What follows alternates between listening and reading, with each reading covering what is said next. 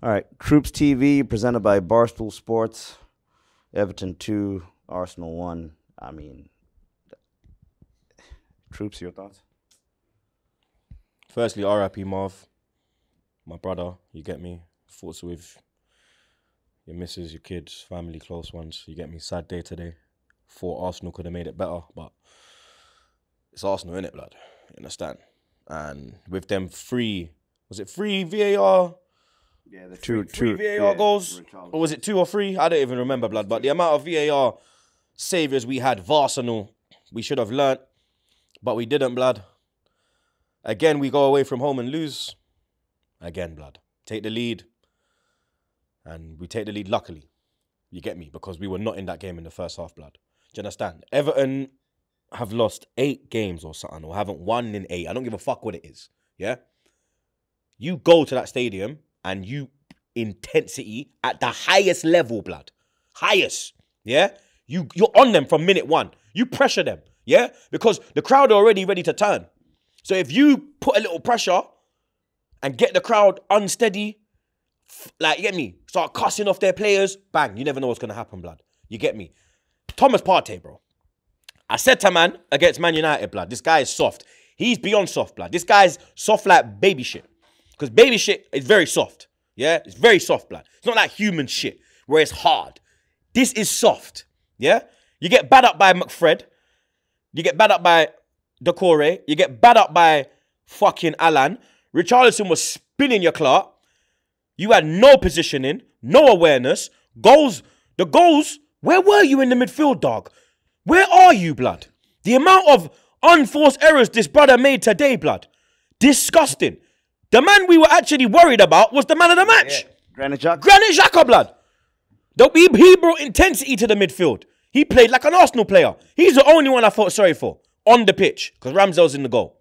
I feel sorry for Ramsdale every fucking game. Every game I feel sorry for this kid. Because even that shot, the 2-1, he's tipped it onto the bar. He's tipped it on the 1-1, sorry. The Damari Gray. And then, where's the defence? Why is he the only man on his toes? Why are these men flat-footed in the box? Why are you not expecting a rebound? Why are you not expecting the ball to drop? Why are these men on point? You understand? The changes he made. You got Pepe on the bench. Again. You bring on Nketiah. And then the man misses from 2 yards. And when he missed that, it was 1-1. So that changes everything. The crowd go quiet because the Everton fans were bouncing. They were happy. 1-1. Deservedly back in the game. You kill it then. That kills it. Yeah? That was like the Aubameyang miss. Do you understand? And then Aubameyang comes on. Yeah? Because, brother, let me tell you something now, yeah? There was a point, yeah, when I was like, if it drops to Abba. If it drops to Abba, we're good. Drops to Abba, we're good. Drops to Abba, we're good. It dropped to him. Exactly how you want it to drop to him as well. Yeah? And it was just some lethargic effort, blood. The way he took on that shot was like he played the whole 90. It wasn't like he just come on. It was a lethargic, lazy effort. And he just walks off. Fuck it. I'm going to get paid. Fuck it. Fuck you, blood. Fuck all of them. I've had enough now, Zar, blood. Yeah? I've had enough of this positive bullshit as well. This fake positivity. Stop this top 4 talk around me as well. I don't want to hear it. I don't want to hear it, blood. We won't even get 5th. We're 7th now. Yeah? United got a new manager. Yeah?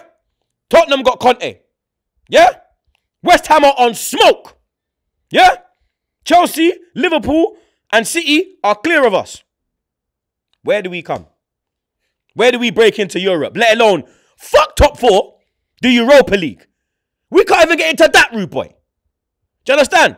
When are people going to be honest now? And stop this whole, friendly, let's all be Twitter friends and, friends. Be honest. This man will never be good enough to take this club forward. This man will never be the right man for the job.